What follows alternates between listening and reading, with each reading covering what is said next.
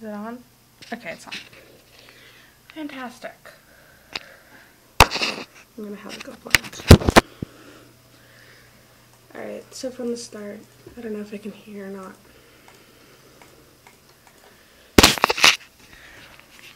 Malcolm X, born Malcolm Little, was brought into a time of suffering and liberation efforts on May 19, 1925. His home place was Omaha, Nebraska, where his parents raised him until age 13. His father dwelled on teaching black pride and self-reliance. When Malcolm was only 13, his father was dead and his mother was in a mental hospital. He began to be passed between foster homes, slipping into a world of crime. He was prosecuted to 8 to 10 years in prison thereafter, and found a new organization that began a new road for him during his imprisonment. Joining the Nation of Islam, Malcolm became one of the nation's leaders and spokesmen. He became the public face of the Nation of Islam. But this would not last, for Malcolm would leave the organization in 1964 due to his tensions with Elijah Muhammad. After this departure from his previously star-child position, Malcolm visited Mecca, an Islamic holy ground, on a pilgrimage and and became a Sunni Muslim. He disavowed racism and began traveling while he founded the Muslim Mosque Incorporated, as well as the secular Pan-African Organization and the Organization of African American Unity. Less than a year after leaving Nation of Islam, three members murdered him on February 21st, 1965. But not without leaving behind a legacy of his efforts. Alright, that sucked. Sorry, I haven't read this over at all.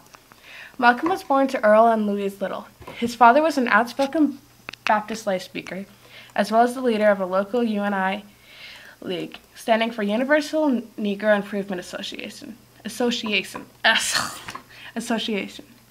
Malcolm has said that the hands of white men, when having... Malcolm has said that... Ooh, that's messed up. Malcolm has said that the hands of white men, one having been lynched, killed 3 of his father's brothers. Malcolm's mother, Louise, was Scottish. Credit to this, her skin was light enough to have her almost pass for being white. This was at first a sign for Malcolm, although he later came to despise it. He has also said that he believes his father's favoritism and mother's hatred is accredited to this fact. When Malcolm was still unborn, his mother received KKK threats. This would happen again in 1929, with the effect of their house being burnt down. The family now reacted by moving to Milwaukee, Wisconsin, and then later to Lansing, Michigan. Even later on, in 1931, on September 28th, Malcolm's father was hit and killed by a car. The police ruled it as an accident, but there was speculation over such rulings. Malcolm's father had 2 insurance policies, but his family would only end up receiving payment from the smaller, as the larger claimed suicide and would not compensate. 9 years later, in 1938, Malcolm's mother, Louise Little, suffered a mental breakdown. She was placed in an asylum and declared legally insane. Malcolm and his siblings were separated and placed in foster homes. Malcolm bounced from white family to family before moving in with his older half-sister in Boston in the February of 1941. Malcolm always did well in school, but dropped out in 8th grade when a racist white teacher responded to his dream of being a lawyer negatively. Malcolm was being raised in Roxburgh, a middle-class African-American neighborhood. He became enthralled with the society of this area, keeping on and off employment with the New Haven Railroad. He drifted from city to city between the years of 1943 to 1946. He then left Boston for Flint, Michigan, after a short while, and then settled in New York City in 1943. He lived in Harlem and became involved in drugs, gambling, racketeering, and steering prostitutes. His own prostitution is a debated topic written about only one biographer. In late 1945, he returned to Boston and began robbing wealthy white families. He was caught on January 12, 1946, when he dropped off a stolen watch for repairs at a jewelry store. He was sentenced to serve 8 to 10 years in a prison for breaking and entering, as well as larceny. He began his sentence on February 27th at the Charlestown State Prison. His nickname here was Satan, for his hostility towards religion. He began to become a supporter of self-education, enjoying reading greatly. His little brother wrote to him in 1948 about the Nation of Islam, telling him that it would help him get out of prison. It took him time to give in and bend his knees to this organization's ideals, but he did. Later in his life, Malcolm would leave the Nation of Islam and transform to the Sunni Muslim race. He would disavow his racism towards whites, but his more aggressive ideals would still transfer over. He would grow to become vital to the Islamic culture and became a big figure for speaking idealistic in both the Islam faces and in the overall picture of the civil rights acts and efforts.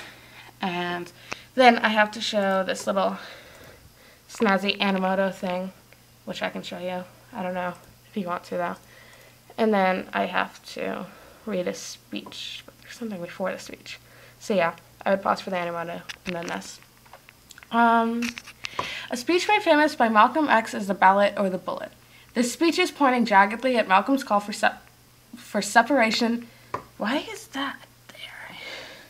Oh, it's sorry. A speech made famous by Malcolm X is the ballot or the bullet. This speech is pointing jaggedly at Malcolm's call for separation from segregation. This speech was given in the time period between him leaving the Nation of Islam and joining the True Islam faith. This speech was made so fantastic through Malcolm's already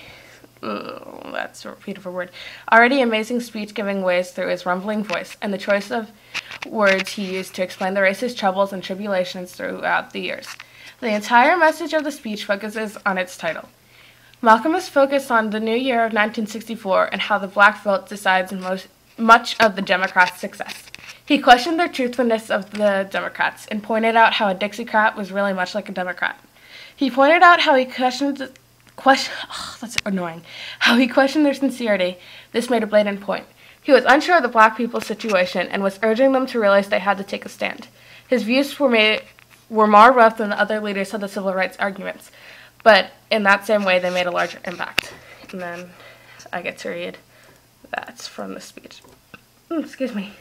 So it's time in 1964 to wake up. And when you see them coming up with that kind of conspiracy, let them know your eyes are open. And let them know something else that's wide open too. It's got to be the ballot or the bullet. The ballot or the bullet. If you're afraid to use an expression like that, you should get on out of the country. You should get back in the cotton patch. You should get back in the alley.